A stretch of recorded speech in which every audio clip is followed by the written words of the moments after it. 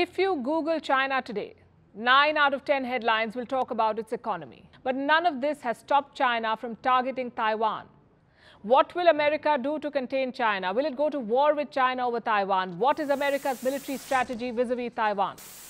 The US military strategy has two parts. Part one is arming allies and part two is getting access to more bases.